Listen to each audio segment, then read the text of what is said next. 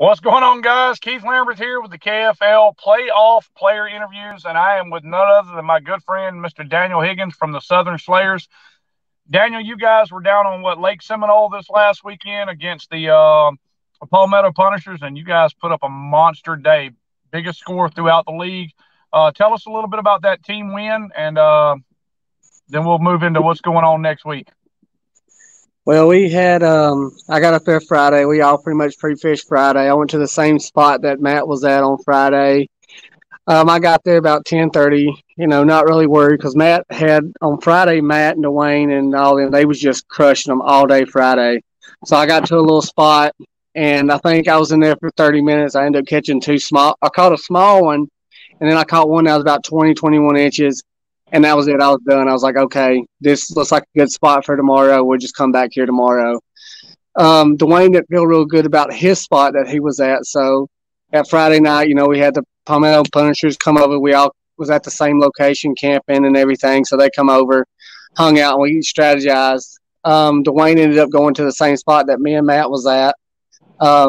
We got where lunchtime was 6 o'clock, and the time we definitely messed up there because the sun didn't get up till about 6:45 and Lions Ends was at 6:30. So we got there about 7. It took us an hour to get out there to where we was at. And right off the bat, I went to that same little hole I went into, and I was throwing a swim jig, and I missed a nice one. Right off the bat, I hooked him, come out of the water, got off, and then I threw the speed worm, and I was able to hook a 16. And I think I got another 19 on the board for the rest of the day. But it wasn't as good Saturday as it was Friday, even though we had big numbers. But we could have easily put up 200 inches on Friday. I think as a team we had over 200 inches in pre-fishing. And we tried to shake them off too. So it wasn't like that. Well, big wild card weekend win for you guys against those Palmetto Punishers. And you guys are now looking at a match against the number 1 overall seed in the Southern Conference, the Coosa Kingfishers, and it's right there literally in your backyard on Neely Henry. You live about 5 minutes away from the water. Tell me a little bit about this match going up against the Coosa Kingfishers. They fish all year at home, but you guys have got some sticks going out there, plus a little inside information from yourself. So tell me how you feel about this matchup coming up. I'm not going to say like the way that the Kingfishers fish on Neely, it's week in and week out. They put up the numbers. And if you've ever fished Neely, you can have those days, but it's hard to do it consistently. So that's the big thing is just finding a location that will produce that. And we have a good generalization of about where we want to go and do on that. I'm going to try something, go look at a few more spots this weekend that I haven't fished on Neely. Because I fish mainly the main river side, so that'll be upriver, like right here where I live in Tillison Bend, all the way down to like Rainbow Landing, all them ramps in between there. Once we get a game plan, we're going to, get us a game plan signed up on where everybody's going to go and where they're going to fish. But I'm not sure who the Kingfishers are going to bring, but I know whoever it is people that's going to be good on Neely, like Coley, Lance, Chuck, and Perry, and stuff like that. So that. They're going to do good on Neely. They haven't lost at Neely, and I don't think they've lost all year on Neely. And the best team that's even produced any was probably be the Palmetto Punishers. Is probably the best team that's fished against them up here. But we know fishing here lately in Alabama has been a little different. They're starting to see a little early fall transition, but we're still battling those high heat days. It's not going to be an easy match. It's going to be. I feel like it's going to be a competitive match.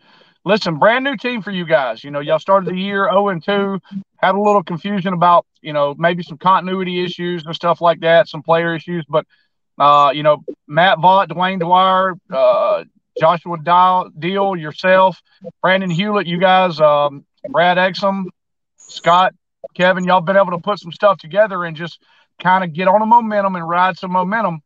Can y'all carry that momentum into this match against the Coosa Kingfishers? We definitely can, and we feel really good about this match. We also, another thing is funny about this, our first loss.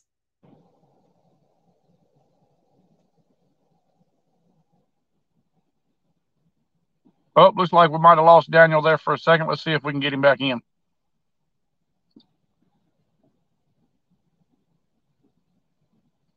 While we're waiting to see if we can get Daniel back in, guys, we'll talk a little bit more about this match. It's going to be the Coosa Kingfishers versus the Southern Slayers. They're certainly going to be on Lake Neely Henry. The Southern Slayers have just put up absolutely monster numbers there all season long. Their closest match, as Daniel was saying in the interview, was with the Palmetto Punishers. Everything else has been pretty much a runaway win. Only one loss for the Coosa Kingfishers on the season, but these Southern Slayers have some sticks. Look out. Matt Vaught, Dwayne Dwyer, Brandon Hewlett, those guys. This past weekend against the Palmetto Punishers, I think the top two individual scoring for the day was Matt Vaught with over 140 inches and Brandon Hewlett with over 140 inches. Let's bring Daniel back in for one more second. Yeah, I don't know. It looked like we lost you for a second, but we got you back in now. While you were off, I was just kind of telling them about the rundown for this matchup. But go ahead and continue with saying what you were saying. The first loss we had was Palmetto Punishers. We was able to avenge that loss this past Saturday. Our second loss was to the Coosa Kingfishers at Lake Seminole, so it was our home water. So we get to do that to, go for an avenging another loss this weekend. And I really do feel good about it. I love Neely. It has its days. There's definitely quality fish here. You're not going to get no 23, 24-inch kickers or nothing like that, but, you can have some 20-inchers, some 19.5, somewhere around there. So I'm thinking about 175 to 180 is what's going to take to win. And I know as a team of four that we can definitely find those style of fish. Excellent. Well, Daniel, let me ask you a couple of questions. At the beginning of the season, again, y'all had a lot of new players together. The team was just kind of learning how to deal with each other. But you guys are 2 wins away from potentially playing for the KFL Cup. What would that mean for yourself and the Southern Slayers first-year team getting to hoist that trophy out at Lake Chickamauga? I mean, that would mean everything to us because that's what we literally, when we put this team together at the beginning of the season, that was our only goal. Our goal wasn't to just make the playoffs or just to get, the first. Our goal was to win or nothing. And that's what everybody has fully bought into. We felt, we started 0-2. It felt like, oh my gosh, what's going to take to happen? And we had 4 back-to-back. We went on that run to 4, lost to Motor City at home. Then we went down to Louisiana and got that win right there, and we was able to push that momentum going into the playoffs, and we felt good about that, and we still feel good as a team that we can still make it there and win that. Well, this is, like I said, this is the Coosa Kingfishers' home lake. They are the number 1 overall seed, but Daniel, it is also your home body of water. Buddy, I want to wish you, obviously, as good of friends as we are, I want to wish you nothing but best of luck. But to the entire Southern Slayers team, guys, good luck. And you guys stay safe out on the water, and we'll see what happens this coming Saturday.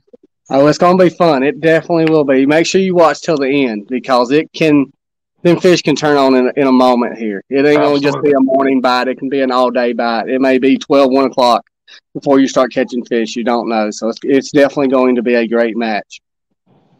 All right, buddy. Well, hey, I appreciate you taking the time to come on. And, again, best of luck to you guys this week. All right, thank you. Have a good night. All right, buddy. You too.